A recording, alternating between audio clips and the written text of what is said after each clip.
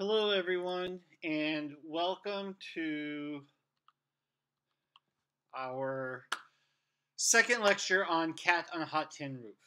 Um, Before I start this lecture, you should know a couple things. Number one, this is our last lecture of the semester.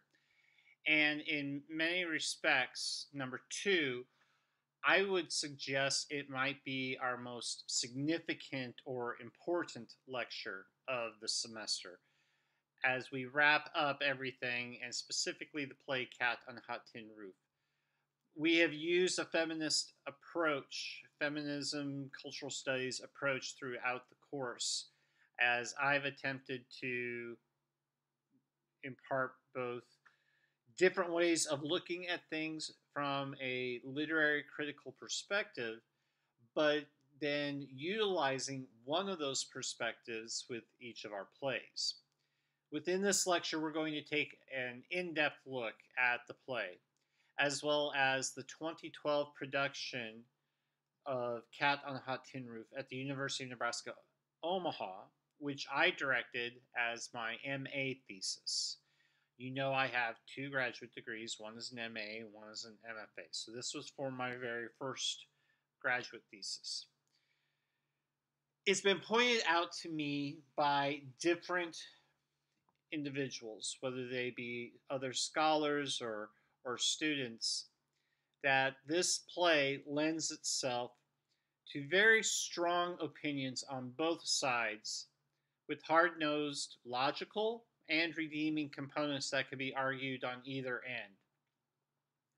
I think as we go through this lecture, you will come to understand what I mean by this quote when I talk about strong opinions on both sides, about hard nosed, logical, and redeeming components that can be argued on either end. This quote, this phrase, really does sum up thoughts that I've had regarding student comments about the play, as I have discussed it over the years, going back to when I wrote my thesis, as well as comments I've heard from other scholars. I do love this play. This play is extremely important to me, and not simply because I spent 3 years of my life researching it and preparing to direct it for my thesis.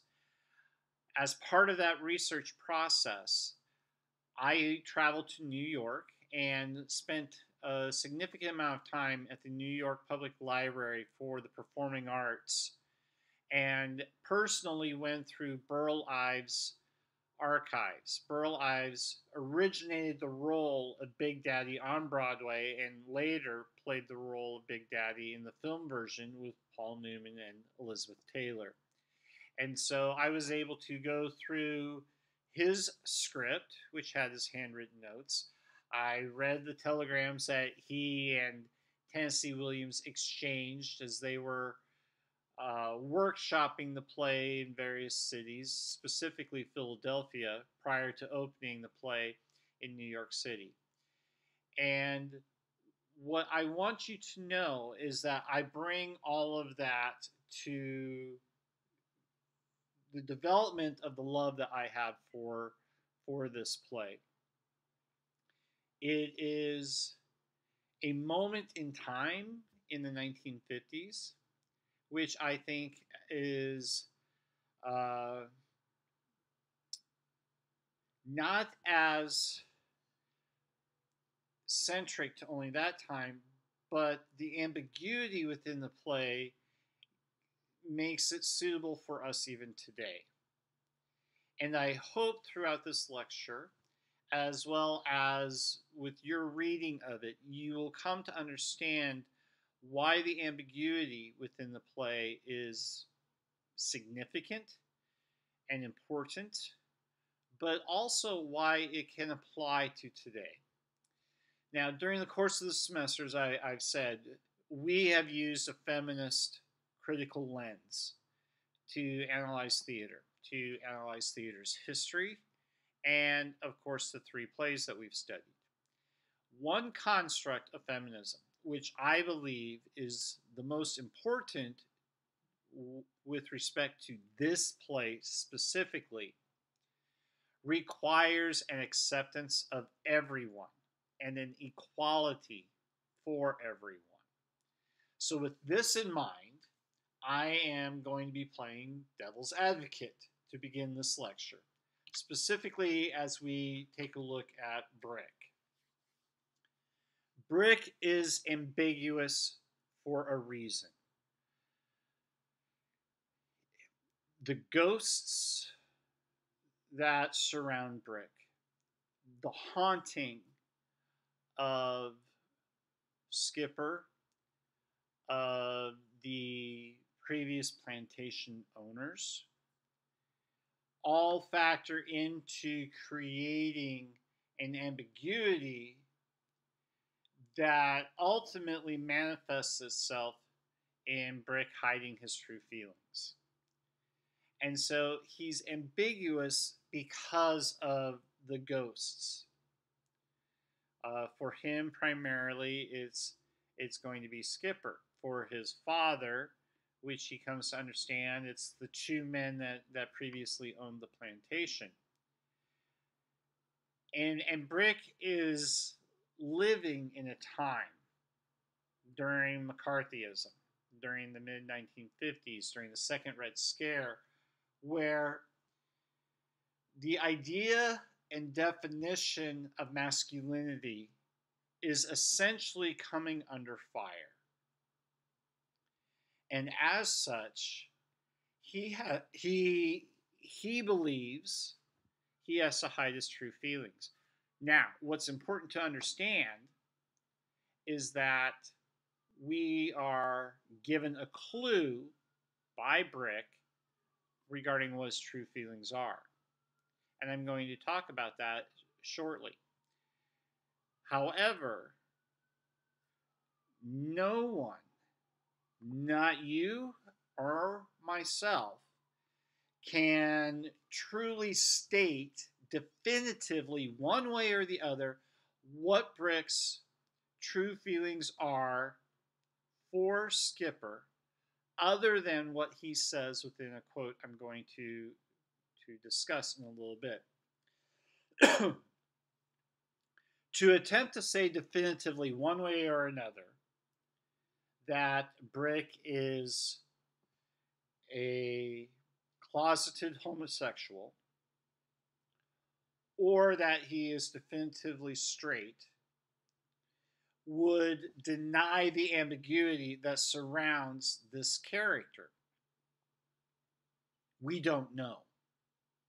We don't know what his sexual identity is. Tennessee Williams himself never conclusively stated that Brick is a homosexual male. I need you to understand that and to keep that in mind.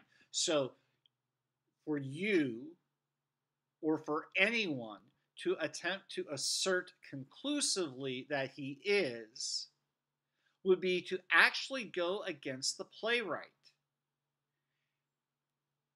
I want you to think about that. Oftentimes when we are studying literature, whether it's in an English course or within this class when we have taken a look at art, specifically theatrical art, or if you were in a different art appreciation course looking at paintings and sculpture, one of the things we're asked to do is attempt to assign meaning. And in assigning meaning, we, in many respects, force our interpretations onto the art.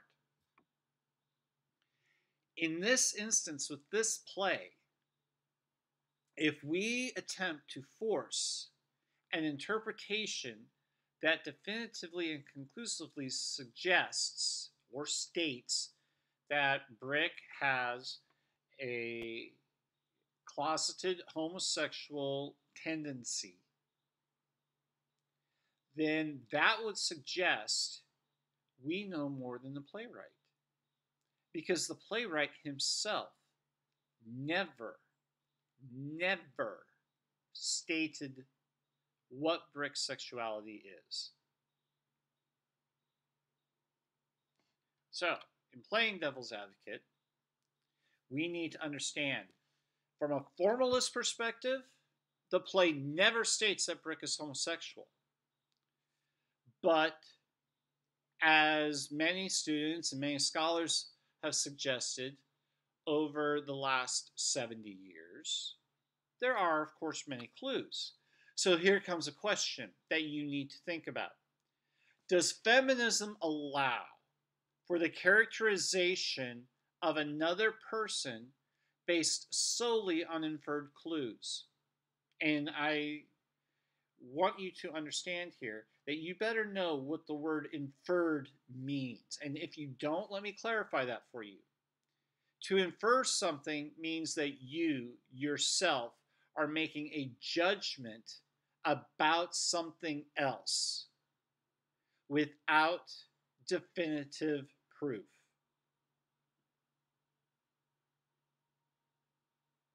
So, does feminism allow for the characterization of another person based solely on inferred clues? Are you, am I, are we so sure of ourselves and so sure of our judgment that we can characterize Brick, or for that matter, and this is what I think you need to keep in mind is important, that we can judge the character of another person in our lives not based upon fact, but based upon inferred clues, based upon things we see, and so therefore we stereotype. Question number 2.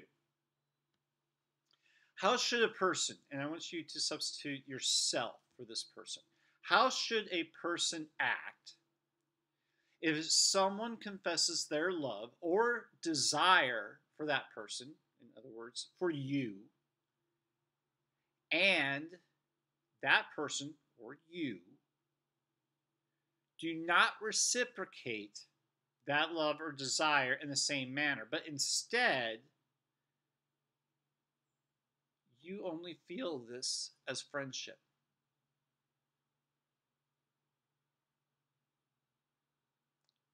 Okay.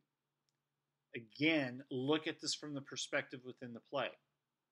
And I'm mixing critical perspectives here. I understand that when I say the formalist idea, but I'm combining the formalist approach and the feminist approach here.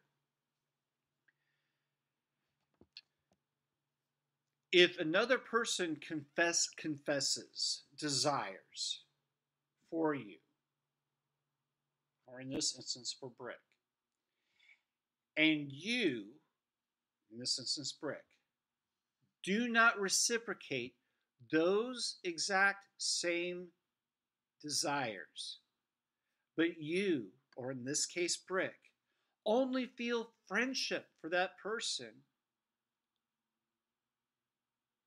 well, how are you or Brick supposed to act? Think about that. How are you supposed to act if you do not reciprocate another individual's feelings? Um, I think it's quite interesting if you compare, for example, um, what most of us might think about in terms of contemporary American society, film, and television to another culture. For example, within Korean culture, and it's especially evident in Korean drama, the idea of a confession of one person to another is extremely important and is extremely significant. The the act in that culture and within their drama of one person confessing, I like you, to another person is extremely significant and is generally followed by one of two situations. Either one, acceptance, which means that a relationship or a period of dating that potentially may lead towards a long term relationship or marriage is about to be ensued, or non acceptance, which means that those feelings are not reciprocated in the same way and thus essentially functions as a refusal or denial. So, for example, in Korean drama, what you would see is when one person confesses that another person either accepts or politely says they cannot accept those feelings.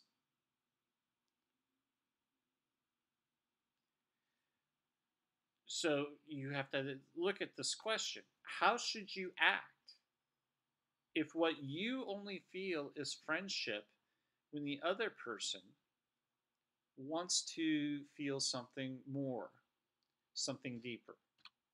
And our third question, and this comes straight from Brick himself, this comes straight from the play. Brick says to Big Daddy, why can't exceptional friendship, real, deep friendship between two men be respected as something clean and decent without being thought of as, and then this trails off. Brick does not complete the thought. He does not complete that quote. And I want you to take that question and I want you to apply it to any two same gender identity people. Is it not possible for exceptional friendship, real, deep friendship between two men be respected as something clean and decent without being thought of as something else? And for that matter, you could also potentially apply that question to any two non same or opposite gendered identity people. Because there are, of course, cultures that look at opposite genders and suggest that real, deep friendship is not possible between them either. So, what is allowable for real, deep friendship? If some cultures say that you cannot have it between opposite gendered identity people, for example, if I just take two potential or possible genders, male and female, and say that it's not possible for a man and a woman to have a real, deep friendship without a sexual connotation or relationship between them. Why isn't that possible? And then if we look at other cultures and they say that two men cannot have a real, deep friendship being respected as something clean and decent without there being something thought of as dirty, sexual again, then what's left for us? We use this as a potential clue to suggest that Brick is a gay man. But if we extrapolate this to ourselves and to society and ultimately to a variety of different cultures, does this suggest that the concept of real, deep, true friendship cannot exist in any way in a respected, clean, and decent manner for anyone? So, let's take a look at this play. And we're going to now take a look at it specifically with respect to the 2012 production. Cat on a Hot Tin Roof is the second Pulitzer Prize winning play that Williams wrote. I directed it under the lens of a post-war existential philosophy. So I'm combining here ideas of history. I'm combining ideas of philosophy and looking at it. And post-war, I presume all of you know who you mean post-World War II. Freedom and angst, authenticity and inauthenticity confront each character internally and externally in their explorations throughout this play. Note, this semester we studied plays from a feminism perspective. However, I directed this play in 2012 from a moral philosophical perspective within a historical setting. The play was produced by the University of Nebraska Omaha in February of 2012. This image, as well as the images you're going to see throughout the rest of this lecture, are production images from that play. This is the actress and the actor who played Maggie and Brick for me. And I will have credits naming them at the end of the lecture. So, to begin with, here is what the set looked like at the opening of Act 1. This is Maggie and Brick's bedroom. The theater space in which we worked was essentially a black box in which we could reconfigure it in any way we wanted to. And so ultimately, this became a type of a thrust stage with an audience on two sides. We had an audience here, an audience in front, I guess three sides, and an audience over here. This is the door from the hallway into the bedroom. This door represents the bathroom. We have the veranda, which extends, of course, beyond the walls of the bedroom. And over here on what was the stage left side, there were escape stairs. All three sets of doors open, but we use primarily this middle set. You see curtains hanging here. So we had a lot of shears, and these are rods. So when the audience walked in, these shears were actually closed all the way to this downstage point with the lighting inside so that you could get that sense of haunting. So as the play opens, Maggie, of course, has just re-entered. Her dress has been dirtied by Gooper and May's children. She's looking into the mirror. Brick has been in the shower. He comes out of the bathroom with steam coming out. He's in his cast, and he's, trying to begin to understand what Maggie's talking about as she's come in. Brick has not yet begun to drink. Keep in mind, he broke his ankle the night before on the track when he was drunk and attempting to hurdle. So he has sobered up as we begin this. And we continue this action between Maggie and Brick as she is changing out of one dress and is going to be choosing another dress. So as this back and forth between them continues, Maggie, of course, begins to really play off on her sexual desires for Brick as he laid across the bed and she attempts to join him. And she uses that sexuality. You see in the previous image, her heels were here. She's taken off the dress. She's just in the slip. Brick eventually lays on the bed. And what is a trope often used in film and theater, as the woman is in the slip, she has put her heels back on to attempt to join him on bed. Eventually, Brick puts on his new silk pajamas, which Maggie has for him, and he begins drinking. And she, however, has not yet put on her dress.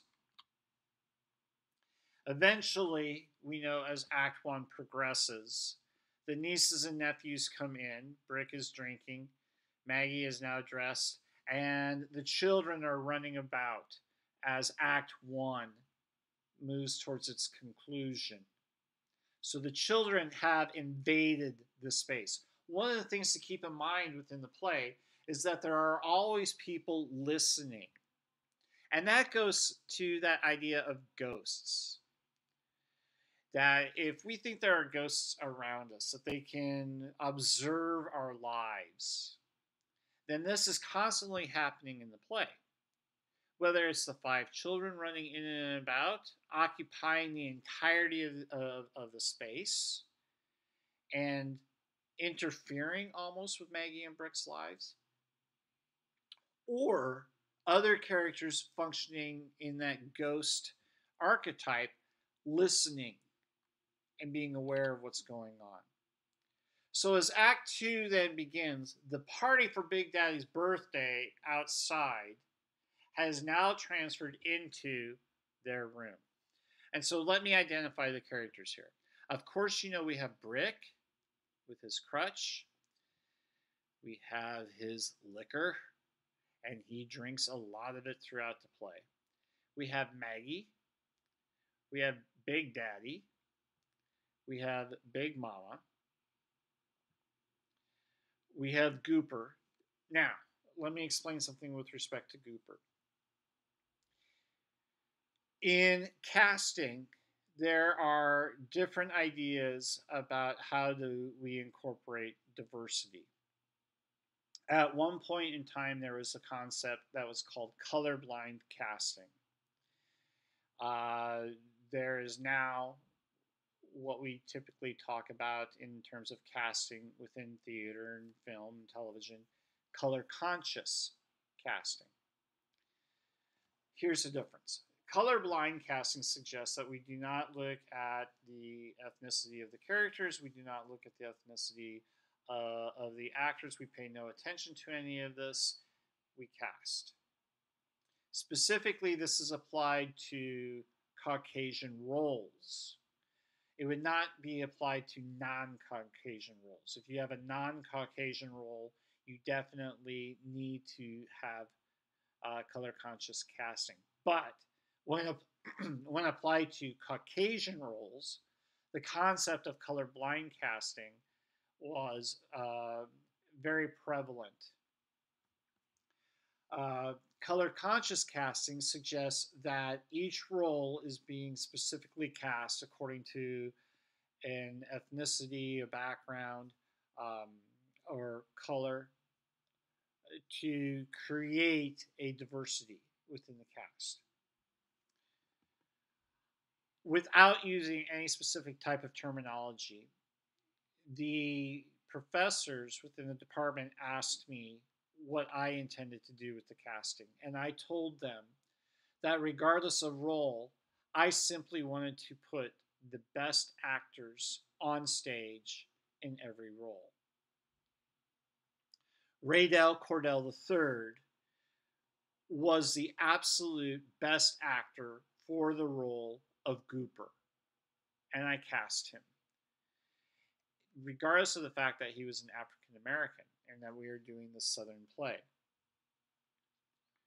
Likewise, within this play, it's often thought that the servants would be played by minority actors. The university did not have a high population of minorities, specifically within our theater department. And one of the things I personally wanted to do was not cast minorities in the servant roles. And so ultimately, the servant role, which is not depicted in this image, was not cast as a minority.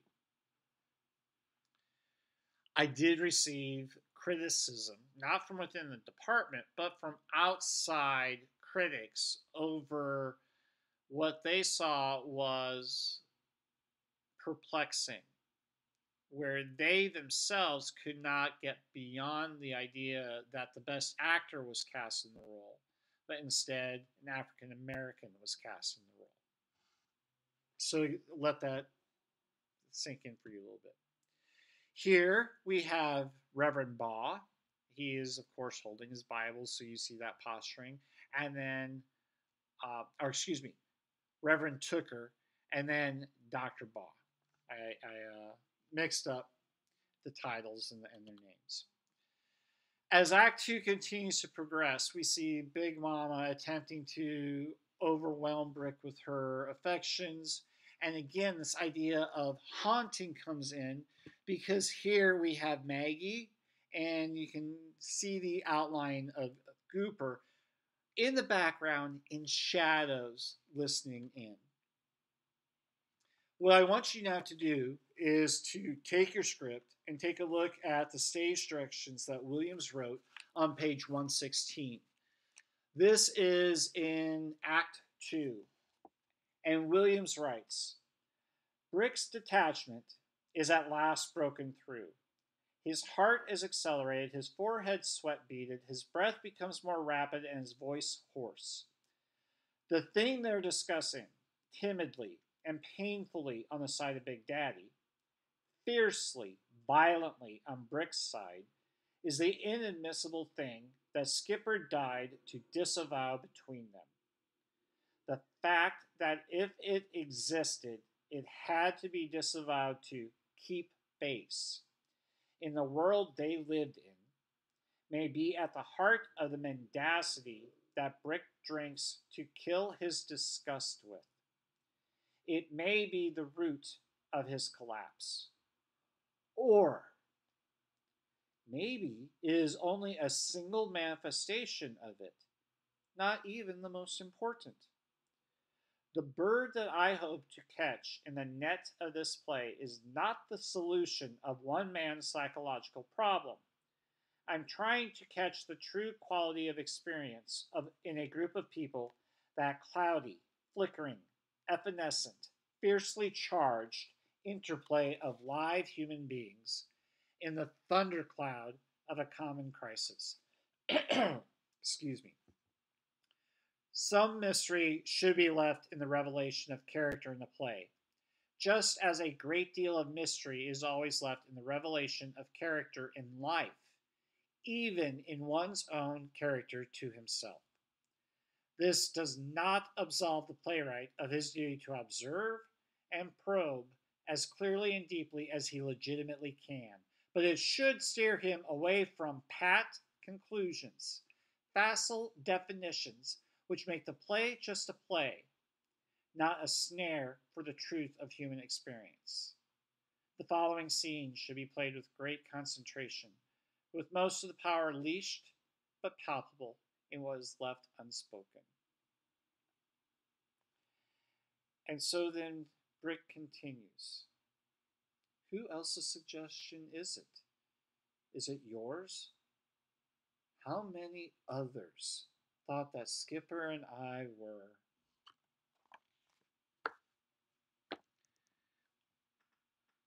Playwrights rarely write stage directions.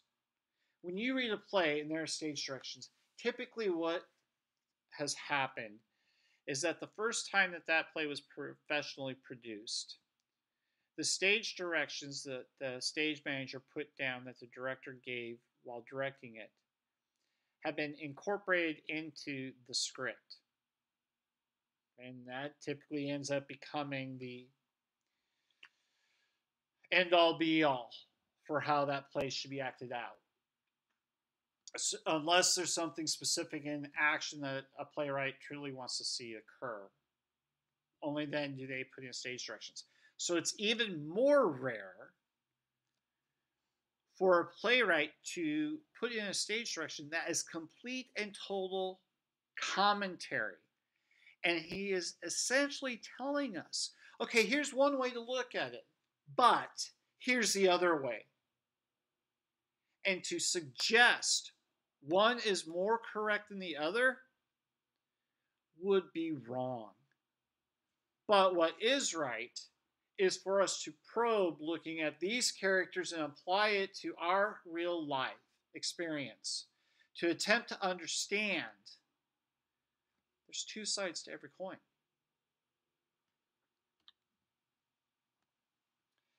As the play progresses and we get to Act 3, I've told you previously that in the 1974 revision that Williams wrote, Big Daddy is now in Act 3. In fact, he's all the way up until the conclusion.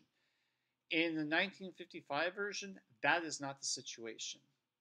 And so, these two images show Maggie telling Big Daddy that she is pregnant with Brick's child, and Big Daddy picking her up off the floor, putting his hands on her womb, and saying, Yes, yes, you are.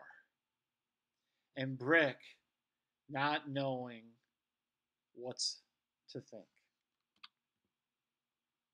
And so now I want you to go to page 171. And on 171, we're going to take a look at the ending. And specifically, we're going to look at the dialogue that begins after May slams the door. May has just said, liar. She slams the door. Margaret exhales with relief and moves a little unsteadily to catch hold of Brick's arm. And Margaret says, thank you for keeping still, Brick. Okay, Maggie. Margaret. It was gallant of you to save my face. He now pours down 3 shots in quick succession and stands waiting, silent. All at once, he turns with a smile and says, there. You can see that moment happening. Margaret says, what? The click. And we get William's directions. His gratitude seems almost infinite as he hobbles out in the gallery with a drink. We hear his crutch as he swings out of sight.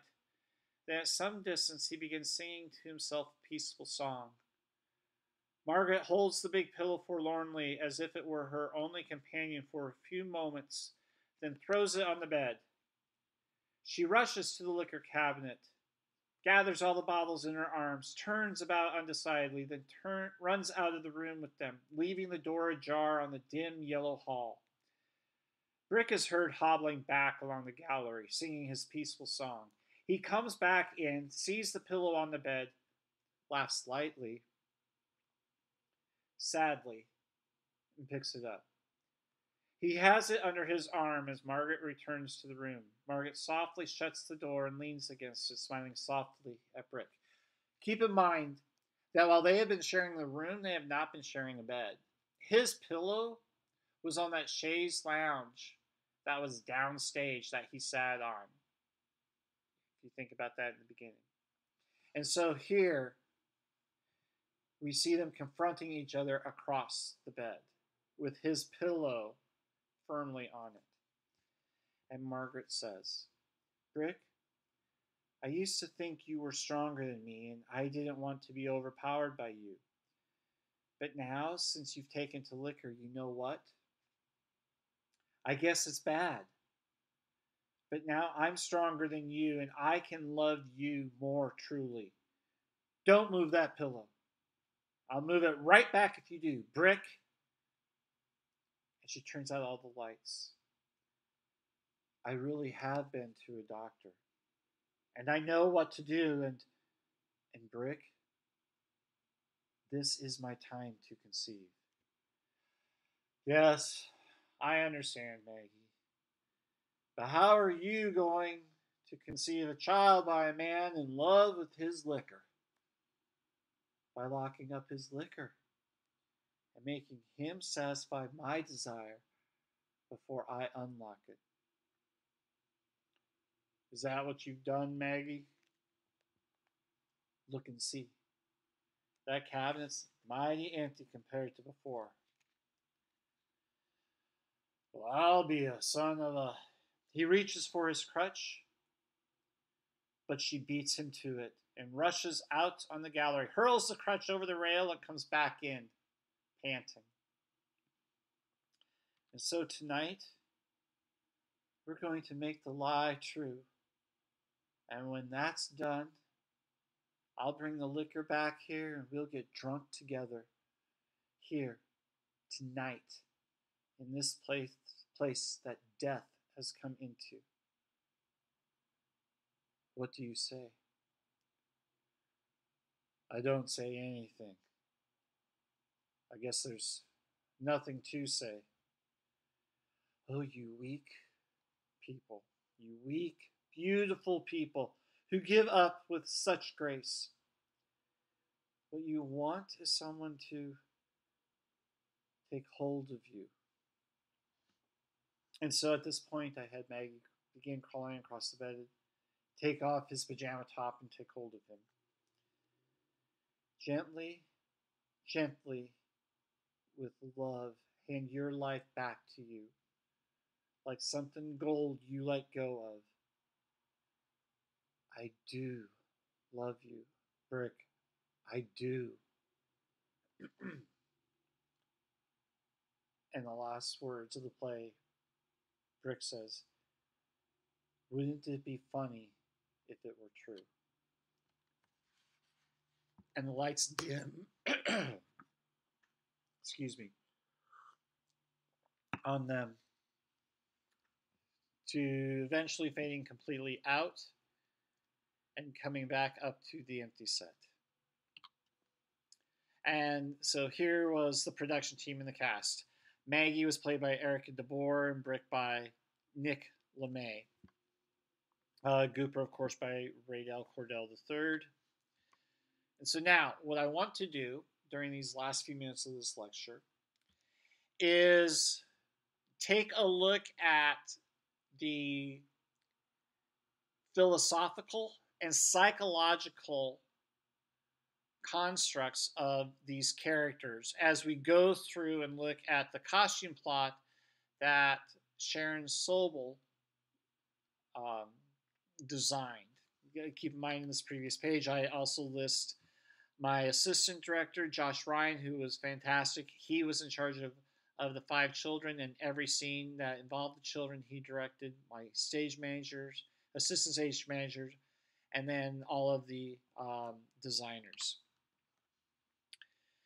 The time period, it's 1955 in the play, but I would suggest that you could apply this play to almost any time period since then. It's caught up in the middle of McCarthyism. It's fraught with social and cultural accusations of disloyalty, subversion, and even treason. Social and cultural accusations of disloyalty, subversion, and even treason. We currently live in cancel culture. You have to see that this play is even appropriate for now. Each of these ideas represents an un-American construct of society that had to be identified, had to be uprooted, and had to be branded for corporeal punishment. Yet within this time frame, Williams created a scorching, character-driven, ambitious, and ambiguous theatrical experience. The underpinning of potential themes resonating throughout the play include, of course, misogyny, secretive, latent homosexuality, and greed. And these 3 are clearly at odds with the time period. I think you can see that these 3 also play a factor in our current existence in the 21st century. While they might not necessarily be completely at odds with our current experience, these issues are very prevalent and are very much issues that we want to stamp out within this current society. I hope you see why I view this play as significant and important. So let's talk a little bit about this. We have a blistering nature for Maggie the cat. She has a presence that I've told you in the last lecture exudes sexuality and ambition. It dominates the ambiguity of her husband's Brick inconclusive sexual desires. If you don't agree with me by now that there are inconclusive sexual desires with Brick, I would say you haven't been paying attention. You have been attempting to force your own conclusions onto the character. You, I hope you completely agree it's inconclusive. The profanity that exudes from Big Daddy within the play demonstrates that he's lived. Big Mama, of course, can be characterized as shrill and a well meaning mother.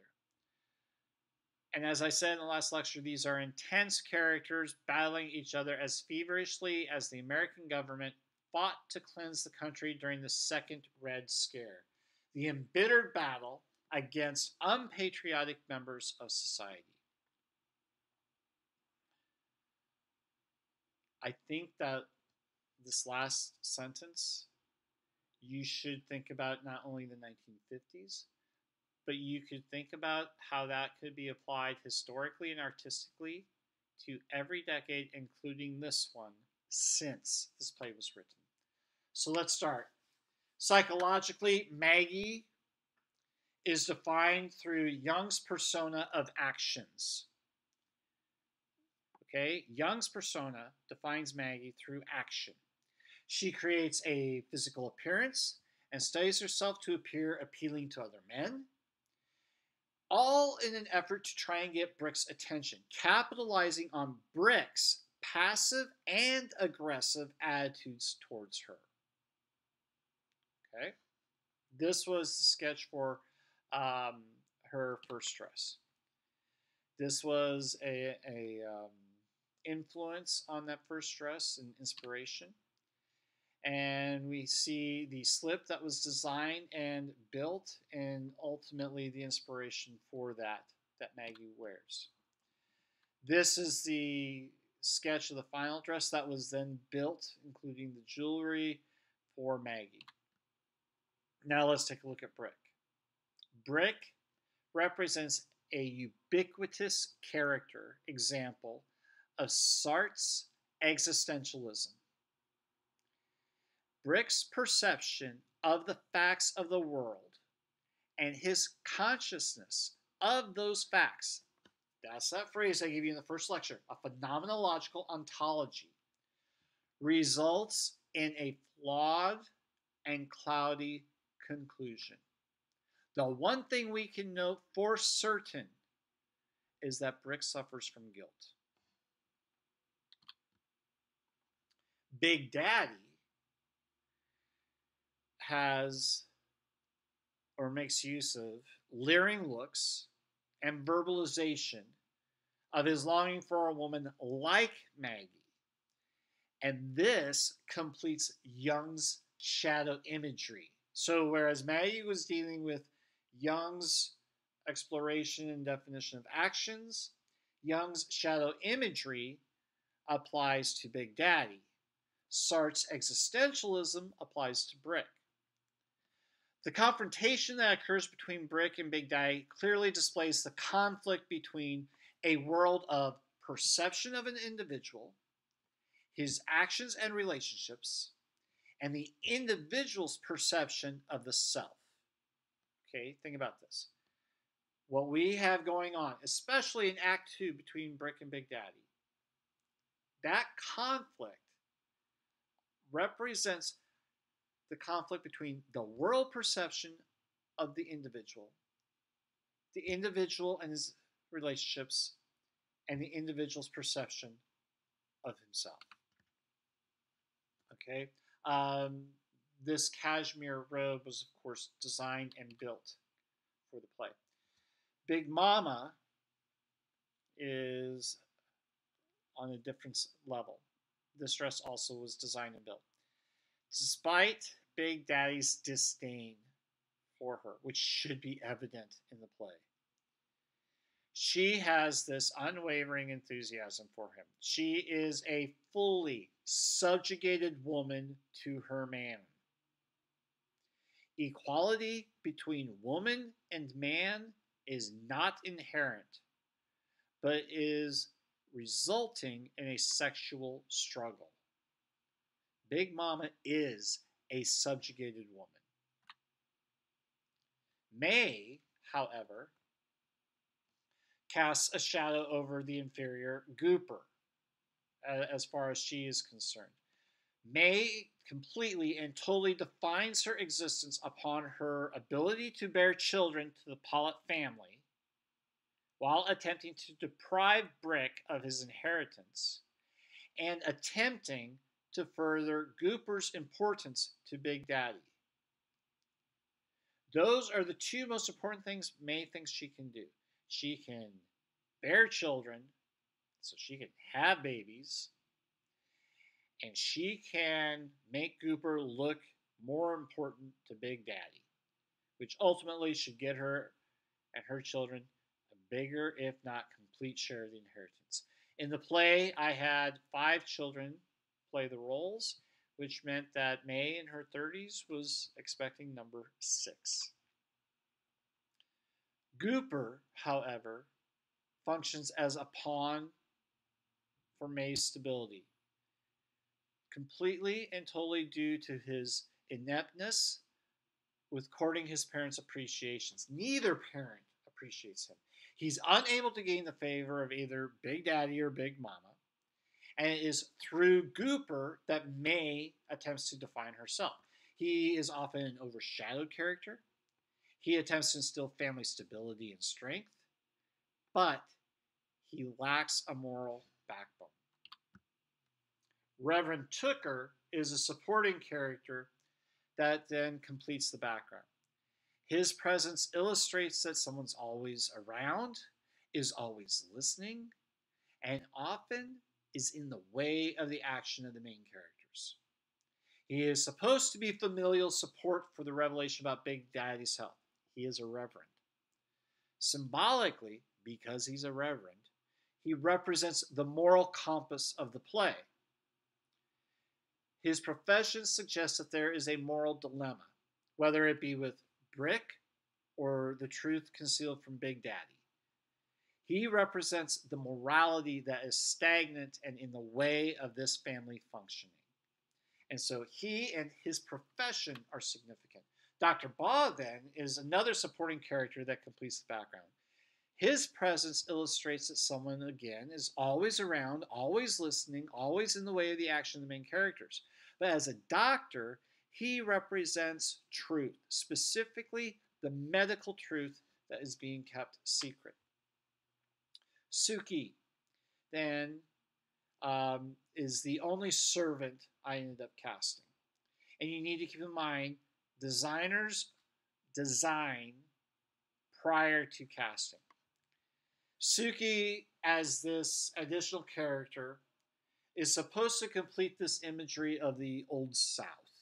The idea that there are always servants present, like Reverend Tooker and Dr. Baugh. She's in the background. She gets in the way of the main characters. She is a servant. She is a representative of the past. That representation shows that the family itself cannot move on from their past lives. This servant represents a past history in an effort to complete the play's imagery. Lacey is a character within the play, much like Suki, completing that imagery of the Old South.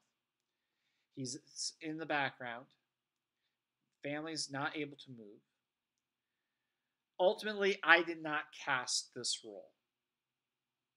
I did not think the role was important enough, that we had enough with the other supporting characters. And so Lacey's dialogue was blended in with Suki's. And so, with that, this brings us to the conclusion of our second lecture on Cat on a Hot Tin Roof. This is the entire cast of the play. Josh was my assistant director.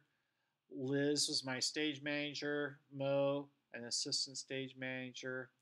And then we have my other assistant stage manager. We have May, 5 children. I hope that this gives you a clearer, defined perspective with respect to the play Cat on a Hot Tin Roof, and that you are able to look at it not just within the time period in which it's set, but can apply that to perspectives today as well in an attempt to understand our current existence, but also understand what ultimately might be important. That when things are ambiguous, when art is ambiguous, that's okay because it causes us to think. But the one thing ambiguity probably should not cause us to do is to force conclusions. I'll leave you with that final thought. Take care, everyone.